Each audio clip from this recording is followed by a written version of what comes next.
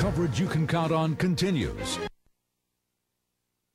From the home of Super Doppler 8, this is News 8 at 5:30. I don't know of any other partnership like this in the whole country. Airing it out. The Carlisle community makes a unique effort to keep people informed about the region's failing air quality. The continuing fight for fresh air is the top story tonight on News 8 at 5:30. Good evening, everyone. I'm Brian Roach. For years now, the skies over Carlisle have not met federal clean air requirements.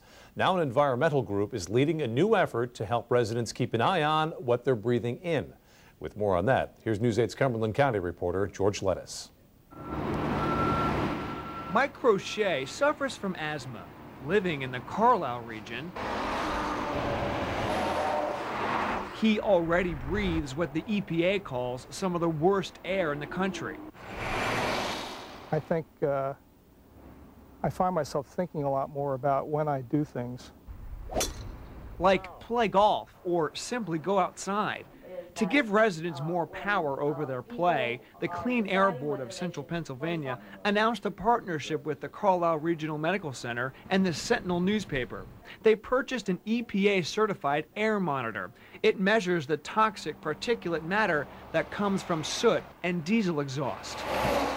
Particle pollution is recognized to cause tens of thousands of premature deaths in the United States every year. We recognize that some of those deaths are going to occur here. The new monitor will sit on top of the Sentinel building and give daily, real-time readings on the paper's website.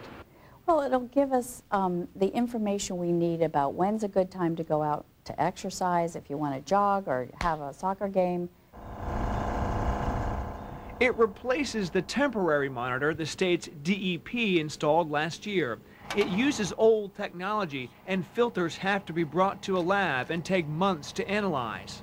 This won't end the war on Carlisle's pollution, but the hope is citizens can now be armed with the information to help fight their own battles against it. It does have an impact in your life, definitely, when you can't breathe.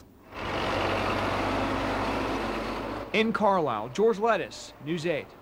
That new air monitor that George told us about is expected to be installed before the end of the year. And now to national headlines in his final